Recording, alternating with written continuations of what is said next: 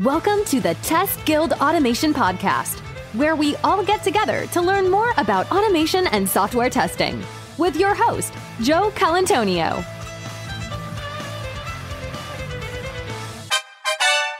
Hey, it's Joe, and welcome to another episode of the Test Guild Automation Podcast. Today, I'll be sharing with you an episode I actually recorded from my performance and site reliability podcast a few months ago on the basics of performance testing. I think as we start shifting left more and more, the skills testers need are going to be more than just functional automation. And so that includes security testing and performance testing.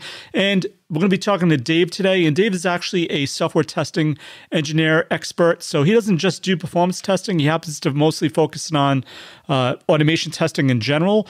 But he just happened to have to do some performance testing as well for his team. And he's done a lot of education around it. And he believes the same thing that I do, that you should be well-rounded in all your testing techniques that you have. So I wanted to share this episode with you if you missed it on the performance podcast. Also, I'll be honest, the past 2 weeks have been crazy. And what I usually do is I usually record a bunch of interviews all at once, and then I drip them throughout the month. But this time, with the holiday, I had people visiting. I actually ran out of interviews. So I'm retooling now. I have a bunch of interviews lined up in the coming weeks. So stay tuned for fresh content coming your way. But I really wanted to share with you this episode because I think you're going to get a lot of value from it. So let's listen into my episode with Dave. Today, we'll be talking with Dave all about the foundations of performance testing. He also has numerous experience in other forms of testing, like API testing, that we'll probably touch upon as well. Dave is an experienced software tester, has been working in the industry for over 13 years now. He's worked on scientific computing software that runs advanced mathematical calculations that can scale up to compute across thousands of CPUs in parallel. Dave also has been involved in various automation and manual testing initiatives and currently works at D2L, which is one of the leading online learning platforms. And you can imagine with the last year with COVID and everything, online learning platforms have been seeing a massive increase in traffic and load. So Dave has some awesome real-world experience on how to continue to grow and learn as his performance testing strategies in this kind of crazy, crazy world we find ourselves in. So we're really excited to have Dave join us today. He's created a number of different software testing-related courses, including a course on getting started with performance testing that we'll be diving into today. You don't want to miss this episode. Check it out. The Test Guild Automation Podcast is sponsored by the fantastic folks at Sauce Labs. Their cloud-based test platform helps ensure your favorite mobile apps and websites work flawlessly on every browser, operating system, and device. Get a free trial.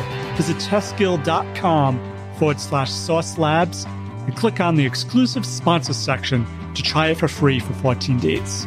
Check it out. Hey, Dave. Welcome to the Guild. Hey, Joe. Thanks for having me on. Excited to be on here. Awesome to have you. So, Dave, as I was looking through LinkedIn, I usually do just random searches for keywords like performance testing, and I was really excited to see your course. I think you published it in 2019. So I thought we'd dive into it a little bit today. Before we do, though, Dave, is there anything I missed in your bio that you want the Guild to know more about? No, I think that covers it. I've been testing for quite a while. Deep in the industry, I love learning about testing of all sorts, like you mentioned. So excited to talk a little bit about performance testing here today.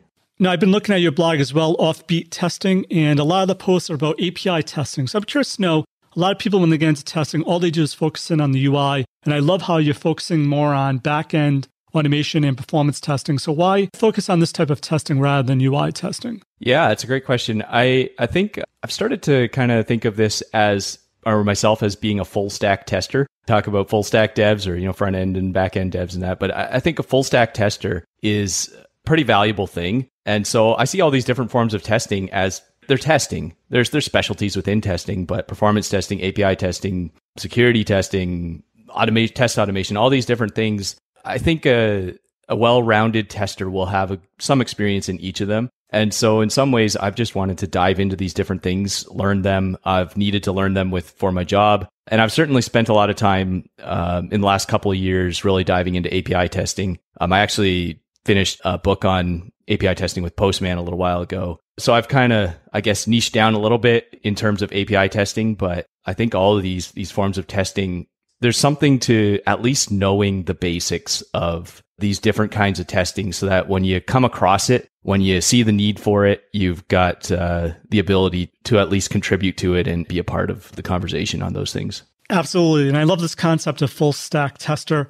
So another thing I've been seeing about, there's been a lot of talk on LinkedIn. I don't know if you know Paul Bruce used to work for Smart Bear, but he talked about how he doesn't like the term non-functional testing because it kind of minimizes these things as nice to have, but not necessary. And I think performance testing falls into that bucket. So why do you think people should focus in on other forms of testing like performance testing? I like that too. I mean, we do, in the industry, it gets called non-functional testing, but things like performance testing are crucial to the success of modern software. I mean, I think in my course I talk about this, but Google has, stats on how quickly people leave a site if it's not performant. And I mean, we even recently on my team, we were working on some new stuff and we had it out and it ended up under certain circumstances not being that performant. And it meant that people couldn't use it. Like people just couldn't use it. We actually had to turn some features off. So you're looking at functional versus non-functional testing. And in that scenario, we actually, sure, functionally, the feature worked, but we had to turn the feature off for a few of our clients just so that they would be able to use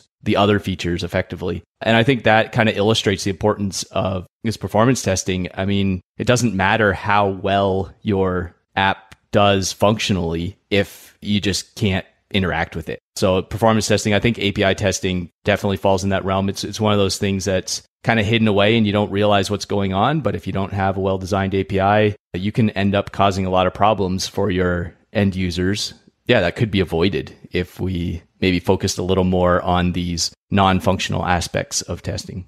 Cool. So I asked everyone this question. What is performance testing from your point of view? I think sometimes when people get tripped up, they think it's like a performance testing team that has to create this lab with all these servers. And, back in the day, it was like putting a load on the server. It wasn't really from a user front end per se. But now with these Java applications coming along, it really has to do with the front end performance as well. So for you and where you're working now, what do you classify as performance testing?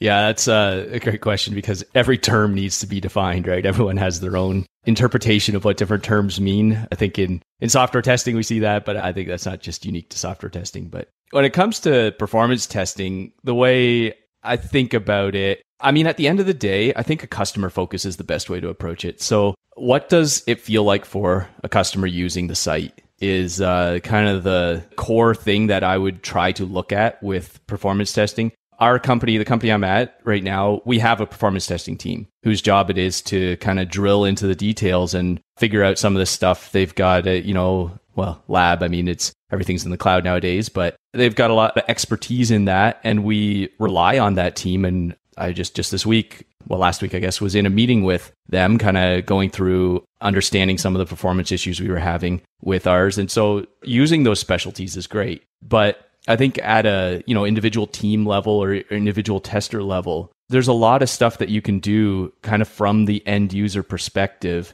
that can give you insight without needing the details of, okay, how does this exactly influence my CPU usage, my memory usage, all these things that are in some ways maybe less important now that many applications are on the cloud and you can kind of scale up compute resources as needed. And you've got other strategies that you can use to deal with that. But using it to try and help yourself understand where's those bottlenecks, where's the things that are slowing it down so that my end users of the software are feeling like it's slow. So Dave, you just mentioned something interesting that, a lot of people think these resources are infinite, but they do cost money when performance gets bad, I guess, if you're consuming a lot of it. So it's something you need to watch out for. So what are things you could look for then that aren't related to maybe resource utilization if you feel like you have that pretty much handled? Yeah, that's a good question. And that's a good point too.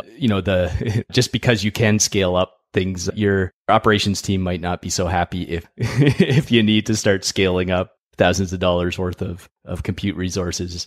I think one of the things that you can really look at is that end user impact. So there's measurements you can do, like you said, on the front end. I'm looking at, okay, what does it look like at even just at a UI level? So when I click on this, how long does it take before the page is fully rendered? Or how long does it take before the DOM is active, right? Before I can start to interact with the page? And we can measure some of those things. And I think an maybe underutilized performance tool is monitoring. So we can build those metrics right into your site and see in production that. And that's kind of maybe in some ways the holy grail of performance testing, right? It's really hard to do performance testing in production because if you're stressing your system or giving it a big load, you're going to impact users on the system. So you can't test in production, which then means that a lot of performance testing is done on different test labs and stuff, which is, obviously a great compromise, but those test labs don't have the same setup. They don't have the same resources that your production system does. So you've got to do a lot of extrapolation to figure out if results from your test lab are relevant in production. So if you can get things, and we've done this actually on our team where we have some performance metrics built right into our telemetry so that when a user does certain actions, we can see how long it takes for that action to kind of resolve and them to be able to interact with the page again. And so we can see in production how things are performing. Obviously, there's a lot of challenges with that too, right? Because if a user is working on a mobile network or if they're, far away from things or out in the forest or something, there's going to be slowdowns that happen just due to network speeds and a lot of other factors that we don't have control over. But I think that's a very interesting thing to think about when it comes to performance testing and the ability to kind of test in production. So I have a few questions that keep popping up in different areas. So hopefully I don't feel like I'm being scatterbrained here, but I want to dive into a little bit the outliers. But before I get to that I'm just curious to know, did you start this initiative because it sounds like like you said, you have a performance team, you're part of a team that is probably a development team. You're a tester. Who started this push for performance from a user perspective? Was it you taking the initiative? Was it from the top down saying, hey, testers, you need to get more involved in performance? Like, how did this become part of almost, seems like a cool culture that you have going on there? Yeah, I think it's a bit of a mix, actually. So there was a recognition that we were having some performance issues. This was even before COVID, a couple of years ago. So we have a broad range of clients. Some of our clients have millions of users, millions of students, right? Some of them have a couple thousand. And so you got this broad range. So some of our, higher end client or heavier users, user count clients were finding that certain things were not that performant. So I think at that time we kind of got, okay, let's get a couple of people to do on a performance testing team that can kind of dig into some of this stuff and understand what's going on, specialize in those details. But then we realized that you can't just throw one team at a problem and expect it to go away. It's got to be a cultural change across the company. Having a performance testing team that people may or may not know is there, may or may not be able to use. You got the silos that can happen with some of that when you've got a separate team. And so we started thinking about that. In terms of the telemetry stuff that I was talking about, that was an initiative that kind of came from our team. I'm not going to say myself only. I was one of the people saying, let's do this. But certainly just as a team, we were thinking about how can we better understand what's going on? Because we had a client that was saying, hey, this isn't working for me. It's not like it's too slow. And we're looking at it, we're like, well, it's fine on our test sites. Like, what's going on? How are you using it differently? So we're trying to understand what they were doing. So we're like, let's put some telemetry in so we can understand a little bit their workflow a bit better. And then we're like, well, we're doing this. Let's also measure the performance. Then we can actually see, okay, you've got slowdowns at certain times of day, maybe when you've got high usage, where a lot of people are using the system at the same time. Or maybe we can understand across your monthly cycle, right? So in educational institutions, which is our clients, there's certain cycles to when you grade different users and things like that. So trying to understand this stuff, it was a bit of a mix. There was, a recognition that things were getting, in some cases, escalated up to leadership, and leadership's like, okay, we need to do something about this. But then there was also at a local team level of us saying, we want to solve this problem too, right? We're here to make our clients happy. And to do that, we need to understand where their pain points are as best we can. I guess what adds extra complication in your particular situation is if you have a normal SaaS application, it's usually, what the flow is going to be, how users are going to use it. It's on your platform. I used to work for a healthcare company, and different hospitals would implement the software differently. And it sounds like that's the case with yours as well. So how do you know when something's like just an outlier or it's actually an issue with your software? You know what I'm saying? Like, how do you know, like, you have all these customers, all different user cases. Even if you test it in production, you never find this issue because it's so unique to that customer, I would assume. Yep. Yeah, it is. There's actually a fair bit of similarity between education and healthcare. I mean, obviously in healthcare, maybe the outcomes are a little more immediately important, right? if you mess up someone's education, they're not going to die on the spot. But they're somewhat similar in the sense that there's a lot of regulation around it. Most educational institutions are governmental of some sort, so there's certain regulations around how things work there. So obviously not to the same degree as in healthcare for obvious reasons, but there's similarity there. And there's a lot of different educational institutions that implement things in different ways, like you said. So trying to understand the outliers is really difficult. It's one of the challenges. I've been in meetings with some of our clients too, where they are concerned about the way something is working. And they're like, why didn't you test for this? And they're like, well, we do have thousands of clients that all do this in different ways. It's just not possible to test for everything. So to some extent, we do have to be a bit reactive, right? When you see a problem, you react to it. So to some extent, that's just unavoidable. Now, that's not the ideal, maybe the way that we exactly want to go about it. And so we are trying to also have that hybrid approach of understanding ahead of time as well. And I think that's where this performance culture that we were talking about a little earlier comes into play. Of when you're creating something as a team, we need to think about the fact that there are users that are going to use it in ways that are, I guess, heavy usage ways, right? So we can't just assume that because it's working functionally with, and we're trying it out on our test site with 50 users or something in a course, that's going to be fine. And we've started to realize that a little bit, even just in terms of, say, our definition of done. When is a feature done and ready to be shipped? And we need to have performance testing included in that. We need to have some kind of load testing, understanding that it will scale and work well. And if we don't have that, we have to say, no, it's not ready to ship yet, because we just don't know if we're going to run into major problems when we send it out. So, as you were speaking about, these areas are really regulated. So it's not like you can just throw a monitor on someone's internal network to see what's going on with performance. So do you build anything into the system itself, like for logs, so you can make it easier to know when there is performance issues to track it down? Yeah, I mean, we do our best, the best that we can there. Like you said, there's obviously privacy issues you need to watch out for. Make sure we're not logging private information, personal information. GDPR, we operate in Europe as well, so we have to make sure we're compliant with those regulations.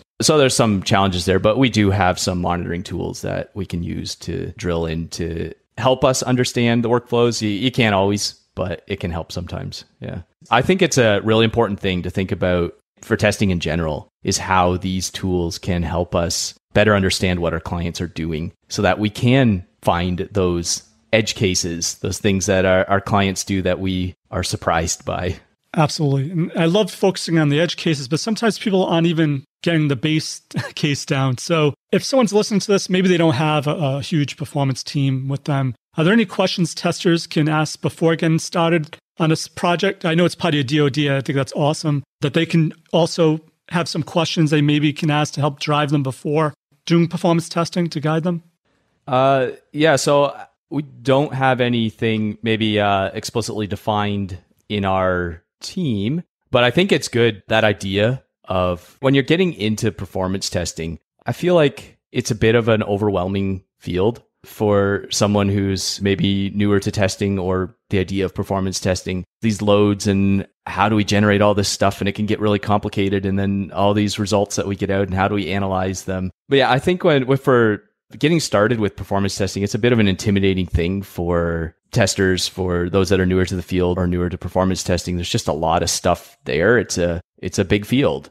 And so I think when you're getting started, some of the main things you want to drill in on are just understanding what the impact is on your clients, thinking through that aspect of it. So I think when you're getting into the field, you have to realize as a tester, you're not going to know much, and that's fine. Like, you're starting something new and you're not going to know much, but you can actually still contribute something with your curiosity, with just asking questions about how is this going to impact the end user? How is this going to look like? I mean, you have to know your particular context, right? So how is this going to look like for the kinds of clients that we have? So, I mean, in this podcast, I've been talking a lot about educational clients because that's my particular context right now. But if you're working in e-commerce, for example, you're going to ask some different questions. You're going to drill in on some different things. You're going to think about what happens Black Friday. What happens at Christmas time? What happens when we get these different kinds of scenarios? And I think really bringing that,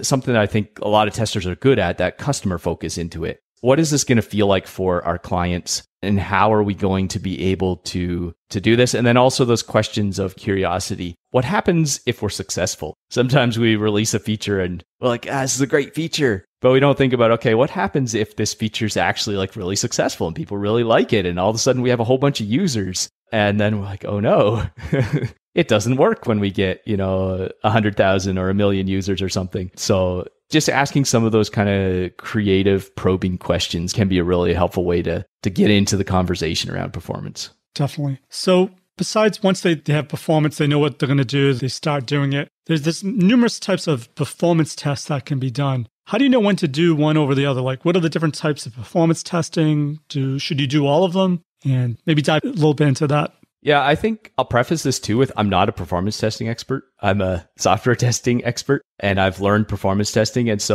I want to say that because I'm going to talk about some different kinds of performance tests. I may or may not have the same definition that you've heard in other conversations, right? For people listening to this. So I'll try to kind of define what I'm talking about as I go along with these different types of tests. But I think there's some helpfulness too, maybe, hopefully, in a conversation like this, where someone who's not deeply embedded expert in the field can still talk a bit about this. And for those that are newer to the field, maybe it makes it a little more accessible. So that's partly why I put together a course on it, even though I'm not a lifelong expert in performance testing. I just want to share where I'm at, what I've learned along the way to help those who are maybe a step or two further behind in the learning process.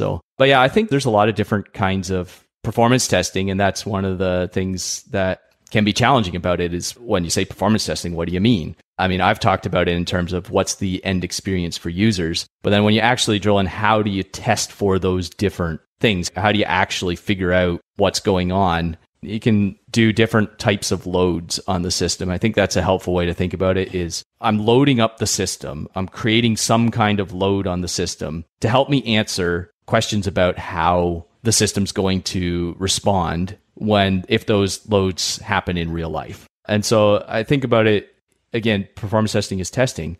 You design, if you were doing functional testing, you would design your test, then you'd run your test, then you'd look at the results and probably feed that back into your test design, maybe make another test based on those results, or maybe find a bug and need to fix it in the application. Same thing with performance testing. You're going to look at what questions do I need to answer with this test? And so if you're in the context, say, of, like we talked earlier, e-commerce, where there's certain days that you're going to see, you're probably going to see a massive spike in usage, well, then you might want to make what I would call a spike test. You're going to want to come up with a performance test load, a load profile that spikes up your users really fast, that, starts from a certain baseline level of users on your system or calls on your system or whatever, and then is going to spike that up quite quickly to, levels that are maybe 100 times more than your baseline level over a very short period of time. So, if you're trying to answer that question, you may create that kind of load profile. Another thing you could look at is stress testing your system. So you want to take your system and just put it under some stress and find out where the failure point is. At what point does the system stop behaving normally and start behaving in problematic ways? And so with something like that, you could just ramp up the number of calls on your system. You could, linearly ramp it up over time and see, okay, where does it fail? Okay, that's the point at which I may want to investigate. Is that an acceptable failure point? How does it fail at that point is another helpful thing you could look at, right? Does it fail gracefully? Does it cause major problems? Does it break other things? And then you can have endurance testing, I call it. So the idea of just fairly heavy load over a long period of time. I mean, for our company, we saw that with COVID hit. And here we are 15 months later, and we're still at loads that are quite a bit higher than our pre-COVID levels. So endurance testing, how does your hardware, your system perform over long periods of time under load? And yeah, there's other things, scalability testing. We talked about that with the cloud. And if you can kind of throw more resources at it, how well does it scale under those circumstances? Does it respond quickly enough? Do you have stuff in place that will help you know that you're suddenly spending a lot more money and maybe see if you need to go in and do something about it? all those kind of different loads that you can generate. Depends on what question you're trying to answer, really. Absolutely. And Dave, there's so much more we can talk about, but that's why you created a course, Performance Testing Foundations. It can be found on LinkedIn. I noticed there's over 12,000 learners here. Have you gotten any questions or any common questions from people taking this course? Often the questions I get are just kind of around some details of the course, I guess. But I think one of the things that I've had heard feedback on from that course that people have appreciated about it is it uses JMeter in the course, obviously a well-known performance testing tool. But I really don't focus the course on the tool, right? Looking at these principles, the things we talked about here today. But also I talk about statistics. Because again, if you're going to get into this stuff, to understand it, you need to know just a little bit about statistics. So talk just a little bit about some of that stuff. I've certainly had people ask questions about how to put it into practice in your day-to-day job. But that is something, all these different contexts change a little bit exactly how you put it in. But that's what I want to do is kind of lay, okay, here's the foundation for how we can think about performance testing. And honestly, I think learning the different tools is in some ways, I'm not going to say the easier part because it can be quite challenging to learn those tools. But if you've got that foundation there, you should be able to apply it. If you want to use BlazeMeter, great. If you want to use JMeter, great. If you want to use whatever other tool, SmartBear's tools, great. You can figure out those tools and apply the same principles from one tool to the next. Okay, Dave, before we go, is there one piece of actionable advice you can give to someone to help them with the performance testing efforts? I think you just gave one, but maybe another one. And what's the best way to find or contact you? If you're trying to learn anything, so this isn't particularly about performance testing, but if you're trying to learn something, you got to do it. You have to try it. You can go check out my course or other courses on the internet or read books, and those are great things. But you've got to actually do some performance testing, whether that's finding a test app somewhere that you can use, pulling up a different tool, trying it out, seeing what you can do, what you can learn about it. But I think if you really want to learn something about it, you have to just actually do it. You'll find out you don't know a lot of stuff, and then circle back to the resources. Look at them with fresh eyes of, okay, I was trying to do this.